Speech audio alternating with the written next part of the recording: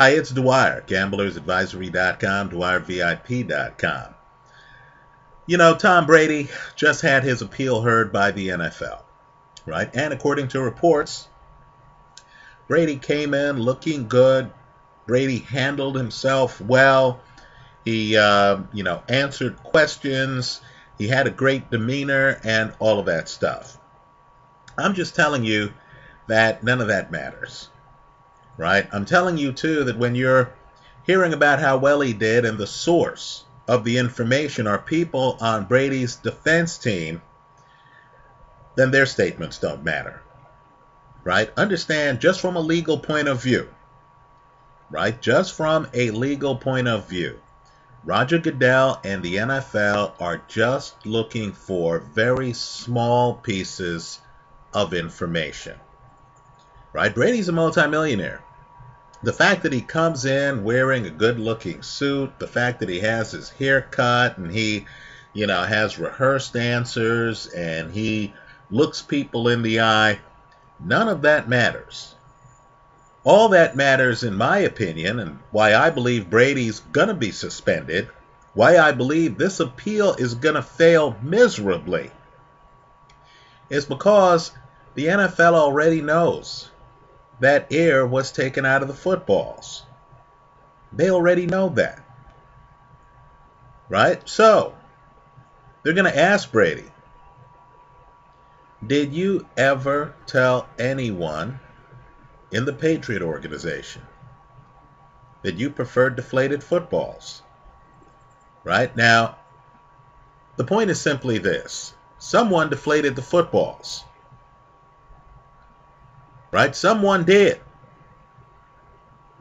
So if Brady says no, he can look as great as he wants to look. Right? I would argue that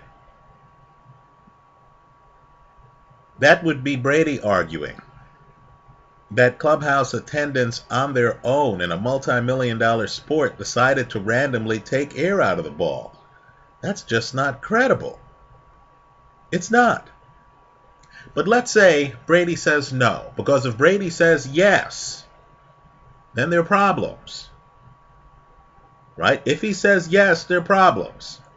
If he says no, that he doesn't like a deflated football, that he never discussed preferring deflated balls with anyone in the Patriot organization, what he's really doing is arguing that multi-year clubhouse attendance, right? One of the guys was there longer than Brady,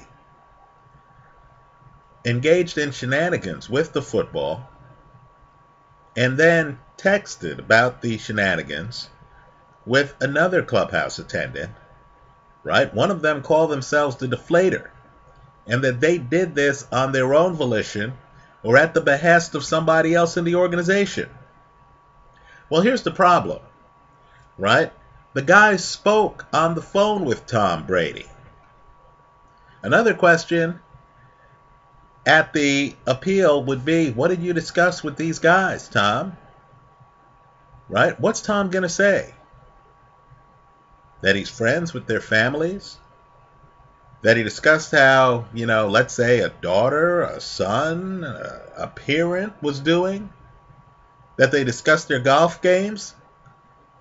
The volume of the communication between Brady and the guys really is going to prevent Brady from claiming that he barely knew them, claiming that he didn't talk with them.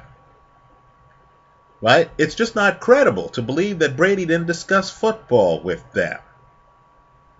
The guys actually refer to Brady in their own private correspondence. They refer to him.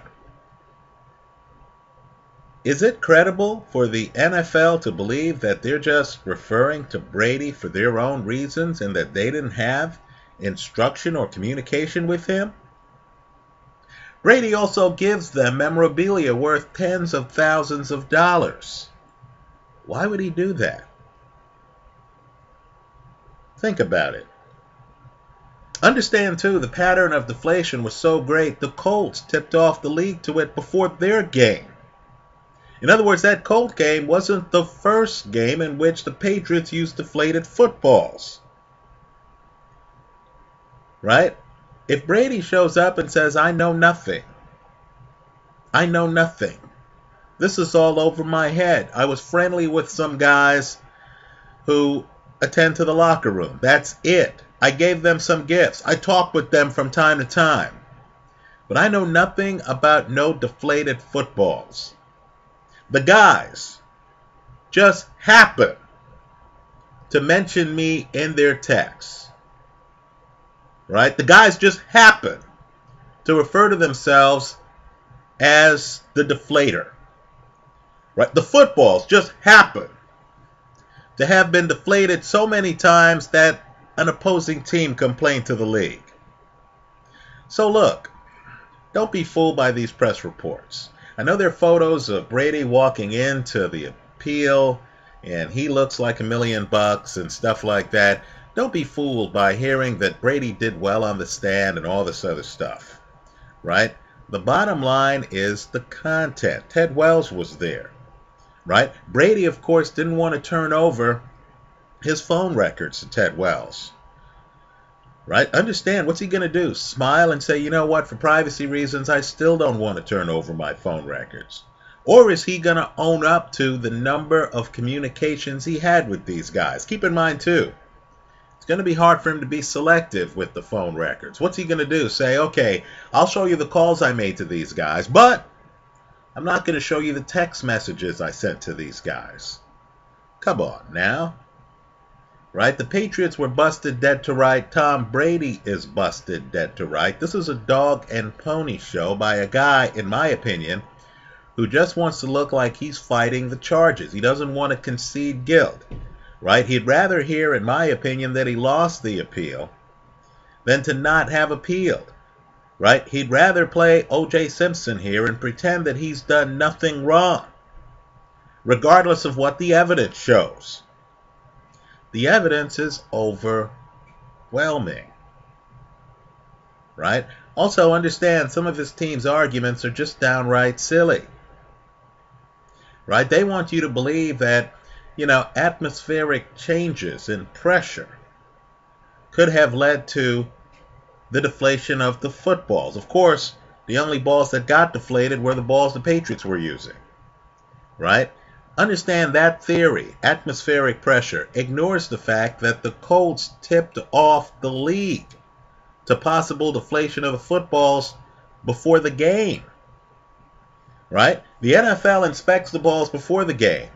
Then they wait till halftime. Then at halftime, they take the balls. Right? Because, of course, when they inspected the balls, they're fine. At halftime, something has changed. Right? So, if I'm Tom Brady, after all of this dog and pony show, when the league comes back and says it's still 4 games, or if the league, for political reasons, says Tom will knock 1 game off, it's 3 games, I take that penalty. I'm telling you right now, Tom Brady's reputation is going to take far more of a hit if he gets slapped on the wrist for something I believe most of us know he did. Right? Sometimes you need to be punished a little bit. In my opinion, the 4-game length right now is a complete joke. This guy played several teams with playoff aspirations, playoff possibilities, during the period of time in which, right, balls may have been tampered with, right, between when the initial texts take place, right after the Jet game, and of course when they're busted in the AFC Championship game. Understand, that period of time also includes their playoff game against the Baltimore Ravens. So Brady should feel lucky that he's only getting a 4-game suspension and not, in my opinion, at least half a season, if not a season suspension. Right? This is serious, folks. The Patriots may not have made it to the Super Bowl, but for some chicanery. Understand, across the board, the numbers indicate something's wrong. Guys who are fumblers on other teams put on Patriot uniforms, LeGarrette Blount, for example, and then suddenly are able to hold on to footballs. Right? The Patriots have a much lower fumble rate than the rest of the league. Maybe that's great coaching. Maybe that's something to do with the football. We'll find out this year when the Patriots, of course, are under greater scrutiny and are using regularly pumped up footballs. So all I'm saying is this. Roger Goodell and the NFL lawyers in the room are just looking for specific information. Tom, did you ask anyone to deflate footballs? Did you ever tell anyone you preferred deflated footballs? Tom, how many times on this day did you speak with these clubhouse attendants? How many times did you call them? Let's see the records from those calls. What was said? What did you mean in this text to these clubhouse attendants? Are you turning over the text to these clubhouse attendants? I'll tell you what, if I'm Roger Goodell and I'm there on some QB's appeal, and I say, okay, great, I'm glad you appealed it. You know that a lot of this case is based on texts and phone records. Tom, are you turning over your text today that you sent to these guys? If he tells me no, if he's not there ready to turn over his phone records, if he tells me no, man, I gotta tell you, I can't even envision why I would take the appeal seriously after that. Right? Trust me, I wouldn't be there looking at the quality of his suit, looking at his body. I couldn't care less. At this point, I already have the evidence. Right? Brady's team wants you to believe that clubhouse attendants decided unilaterally on their own to deflate footballs. Is that credible to you? It's not to me. I'm expecting Brady's suspension to be upheld. Maybe for political reasons they cut a game. Maybe 2 games. Right? But don't be surprised if it stays at 4 games. I'm not buying Brady's side of the argument. Understand, he's leaving no wiggle room here. Right? According to reports, he's not saying, people know I prefer deflated footballs. He's not even owning up to preferring deflated footballs. Right? He's not. So he's coming in and he's doing hey, I don't know anything about anything. Right? The clubhouse guys referring to him in their correspondence, he doesn't know anything about that. Right? These guys, if they deflated the ball, I don't know anything about it. I can't comment on that. I can't tell the difference between a deflated football and a fully inflated ball. That's what he wants us to believe. In my opinion, that argument, no matter how well presented, is simply unbelievable. That's how I see it. Let me hear from you. Leave your comments for me here online. Visit us at gamblersadvisory.com. Thanks for stopping by.